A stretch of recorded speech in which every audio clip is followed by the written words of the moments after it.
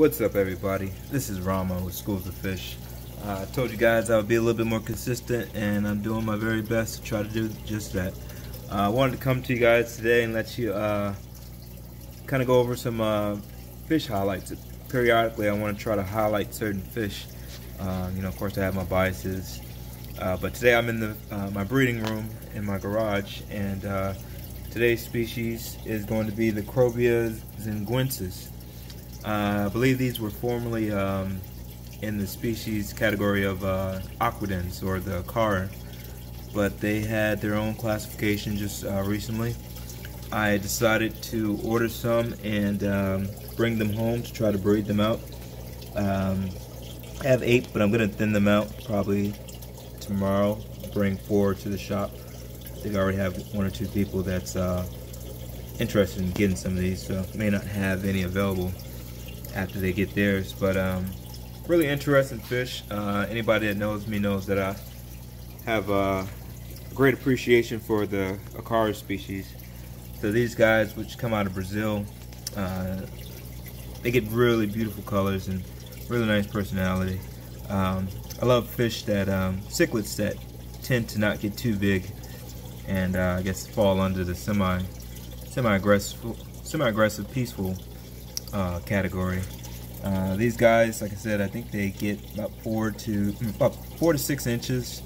The females get slightly smaller.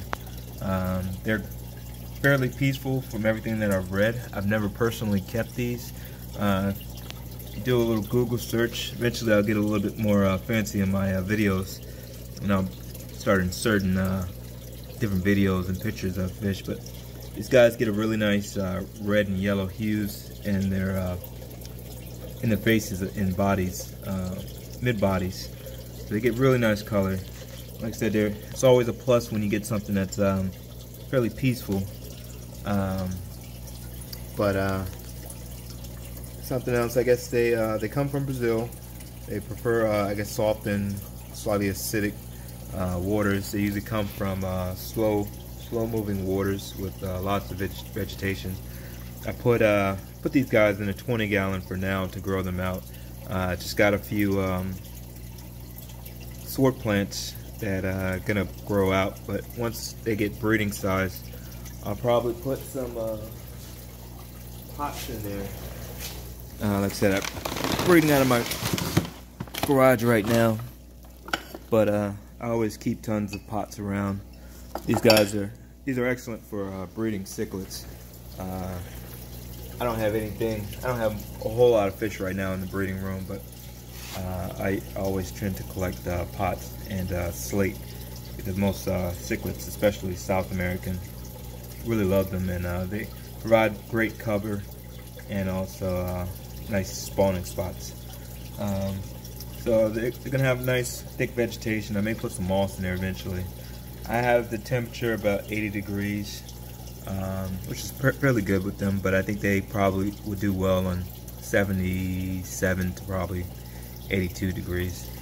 But this is a nice, cool little species. I thought I'll do a quick video, show you guys. Let me guys know what other species you will like. I may put them in a show tank or a tank at the shop, and do a nice little description bio on them, and keep them coming. Until next time, this is Ramo with Schools of Fish, and I will talk to you guys later.